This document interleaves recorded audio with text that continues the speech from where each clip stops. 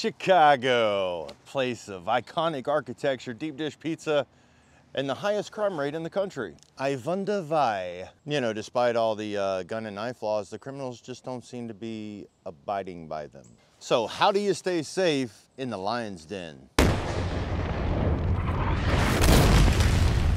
What's up, FTFers? You know, normally I would say just stay out of places like that, but in this case, I have to go. My son is graduating from basic in the Navy, and guess where the graduation ceremony is? Well, sometimes you gotta improvise, adapt, and overcome, and that's what this video is all about, and I'm so serious about this. I've done so much research that I actually made an outline for y'all. Part 1, legal overviews. So guns are completely out of the question.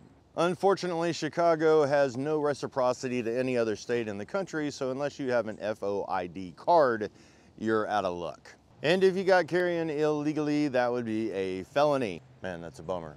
And the next thing is knives, no automatics.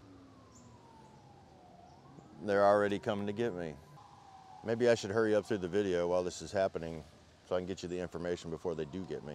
They also have a 2.5-inch folder limit. They were so generous. Now you can carry a 3-inch blade on your belt open carry, but then you become the target. As far as mace and pepper spray goes, well, there's a 2.5 ounce limit. And by the way, there's lots of restrictions, so you gotta know what those are as well. What about stun guns and tasers? Did I mention an FOID card? 16 hours with the police, of course, and all that stuff.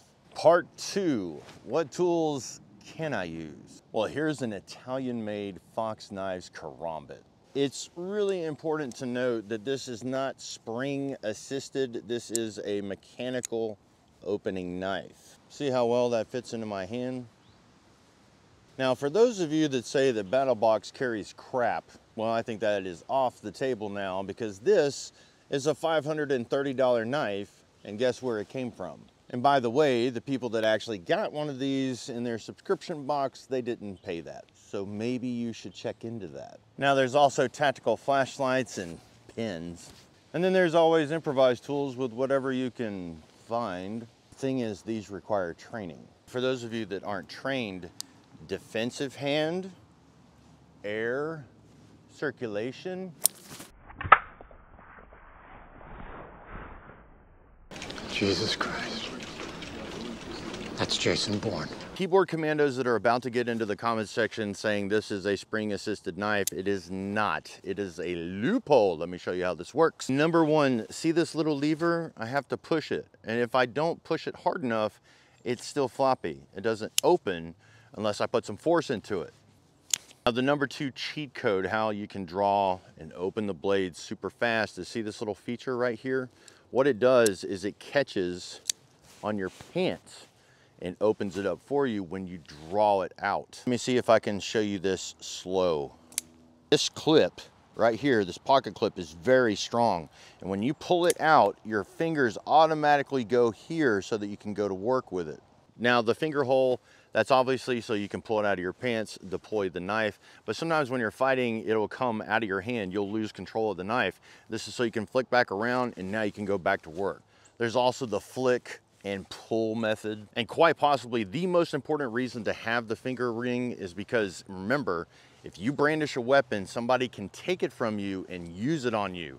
This makes it a lot harder for them to take it from you. All right, disclaimer time. Number 1, these things are very dangerous. Don't kid yourself. Number 2, you can under no circumstances whatsoever tell law enforcement that this is for self-defense.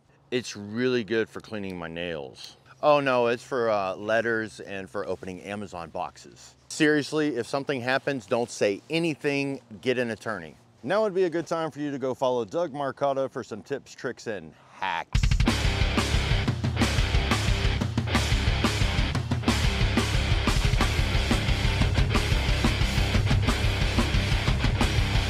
On exertion, you can twist and it does a lot more damage. Let the edge do its work.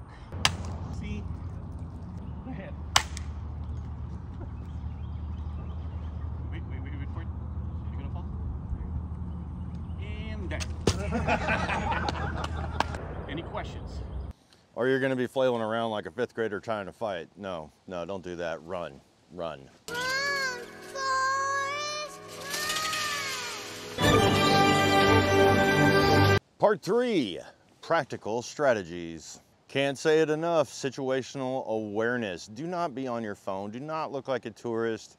Come on now, keep an eye on everything. The name of the game is to stay on high alert. You've got to think tradecraft strategies, you know, identifying egress, suspicious behavior, finding your safe zones. And let's not forget the Grayman principles. Your attire and the ability to blend in are very important. That's neutral, low profile colors and outfits. And that includes your bag. Now, we just dropped a video on 6 steps to becoming the Grayman, so you should probably check that out. Now, about the best advice that I could actually give you is strategic avoidance. Now, something that we used when I was in service are crime maps. You can actually look those up and figure out, you know, places you need to avoid. But in Chicago, it's like a kindergartner colored it in with a crayon. But in theory, you could use those crime maps to plan out, you know, your safe routes and escape routes and making a backup escape route and another escape route. Have a pace plan.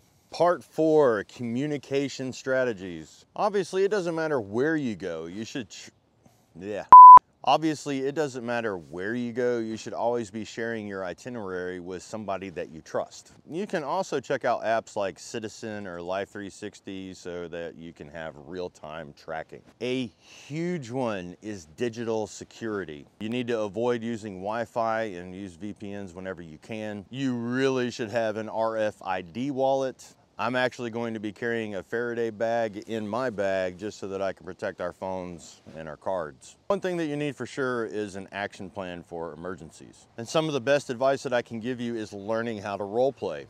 Real tradecraft. That's verbal de-escalation and escape tactics. The psychology aspect of this in real time is huge. The thing is, I could literally make a video about every single topic that I just covered because, I mean, it's that deep. The thing is, you really need to get training. And we have a ton of information on the channel to help you out with each of those topics. You just got to get into the archives and start scrolling. This is just a primer to get you thinking so that you can prepare to do something like what I'm about to do. Remember, preparation is not paranoia.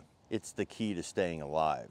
Now, if y'all are interested while I'm out there in Chicago, I have prepared a special kit just to go there. This is different from any of the other kits that I've ever shared with you.